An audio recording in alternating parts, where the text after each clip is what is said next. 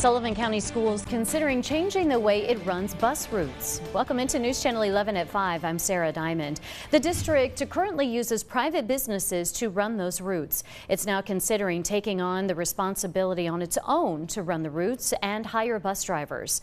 News Channel 11's Catherine Simpson sat down with school leaders to find out why they're pushing for this change. Catherine? Yeah, Sarah, last week the Sullivan County Board of Education voted to create a subcommittee that would study whether the district should run its own buses.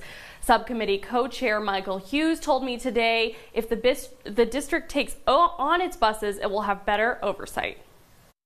Last year we had a threat of a work stoppage, which would have left us in a bind, and a few contract disputes this year. Sullivan County Schools officials say the last several years have raised questions about whether the district should begin purchasing its own vehicles and take over hiring drivers to transport students to school. Parent Ariana Volpe says she's encountered a number of issues with the bus system over a few years. Bullying, the buses maybe not even showing up, or showing up way too early, or showing up way too late. We've encountered over the years reckless drivers. But having bus drivers employed outside the system has left parents and district officials with less power to hold drivers accountable for bad behavior.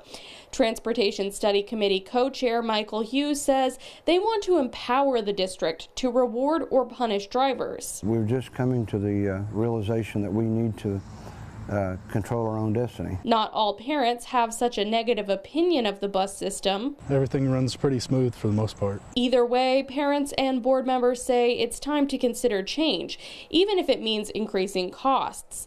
The district paid almost $5 million for contracted transportation services last year. Purchasing buses and taking on bus drivers as employees could increase those costs. Can't think of anything more important than transportation of our children.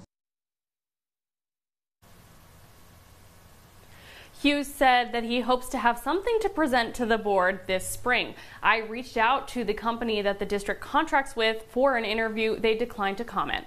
Live in Kingsport, I'm Catherine Simpson, News Channel 11. Back to you, Sarah. Catherine, thanks.